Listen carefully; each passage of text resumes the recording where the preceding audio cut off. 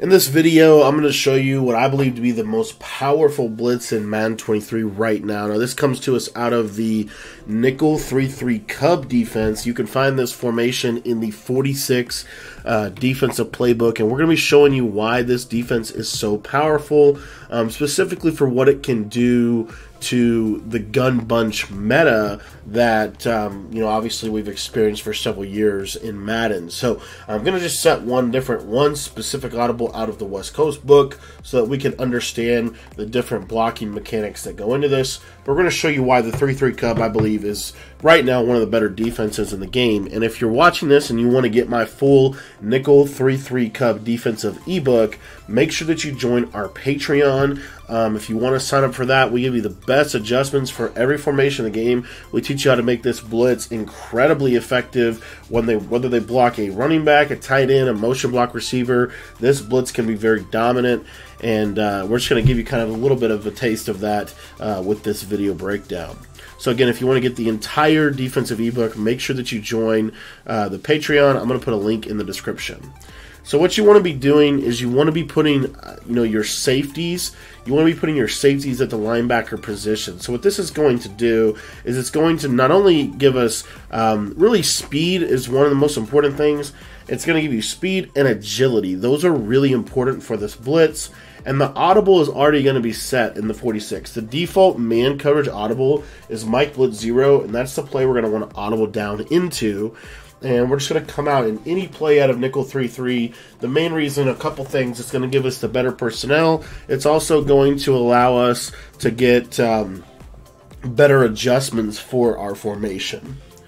So we're going to audible down to Mike Blitz 0. And what you'll see is if I just stand over the center, the blitz will come in off of the left edge every single time. As you see, one of the things that I think is really good about this defense is it is so consistent against 5 out. So if they send 5 receivers out on a route, you literally don't have to do anything, and you're going to get pressure, and that pressure is going to come in really, really, really fast. Again, I think that's one of the big keys to this defense is the fact that, you can literally just do this right here, and you see how fast the pressure comes in. The problem becomes when your opponent is going to block a running back. So what you're going to see here is if I block a running back and try to do the same basic blitz, a lot of times this blitz will get blocked by the running back blocking. And this is primarily due to the fact that the running back this year is significantly improved over last year. Another thing, if I audible to wide receiver post, you'll notice that if they have an ability to block a tight end, the tight end will block the blitz as well. Now, I will say in this formation, more so than others in this game, you actually get really, really good sheds that will give you really, good results as well. So that's just something to think about. But again, the 5-out version is so good, it's so simple, and it just works. That's what makes 3-3 Cubs so good. But what I think also makes this defense really powerful is the way that we can get pressure if the running back does block. All you're going to have to do is stand just a little bit to the right side of the center. You'll see the pressure will loop around the running back just like this. This is another reason why it's really important to have fast safeties and agile safeties. Agility and speed and acceleration are really important because what you're going to see here is if you look closely, you're going to see that this running back is going to consistently dumb out against this contained blitzer, and he's just going to loop right around him. Now, again, I said that agility is really important. I'm going to jump out of this, and I'm going to jump back into the regular 3-3. Again, if you want to get the full defensive ebook, the link is in the description. We kind of expand on some of this stuff. But I just want to show this with number 9, Justin Tryon, I think. You're going to notice that the same exact setup, he's not going to be as good. So you see here, see right there, so, and that's like perfect. So what you see when you look at this replay is kind of the purpose behind you want to have those fast safeties with really good agility.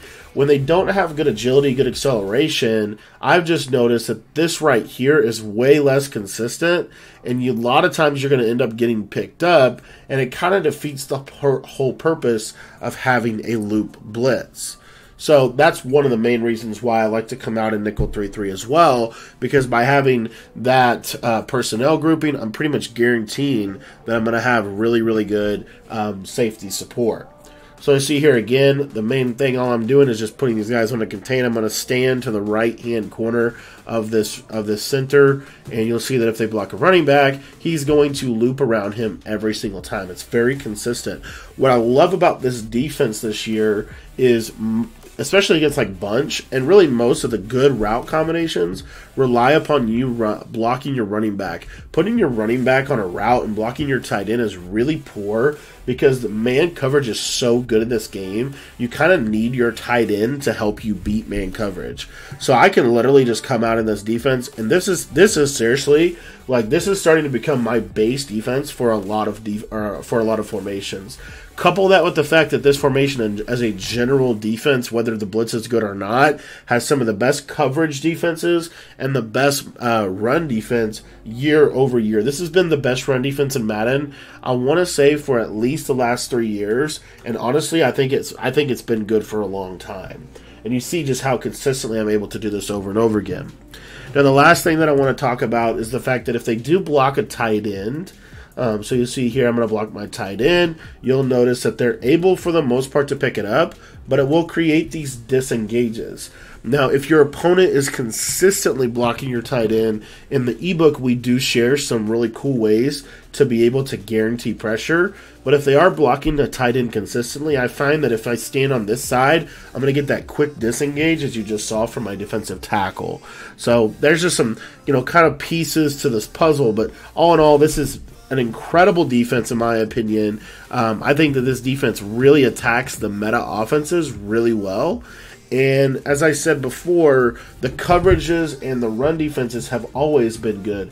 When you have a blitz like Mike Blitz 0 that can get home even if they block a running back and can get home really, really fast, and you're only sending 5 people, it really does take your entire defense to the next level. So if you want to get my entire nickel 3-3 Cub defensive ebook, please go down to the description below and click the link to join the Patreon. For just $10, you'll get access to all of our ebooks and all of our updates and new ebooks as well. We've got over, I think, 17 offensive and defensive ebooks. So if you really want to learn this defense, I'd really encourage you to get into our Patreon page. We're going to not only teach you the blitzes, but we're going to teach you the run defenses. We're going to teach you the whole scheme, how to adjust your formation, how to adjust to what your opponent is doing, when to call what, why to call what. And anyway, so if you want to get the whole defensive ebook, the link is in the description down below.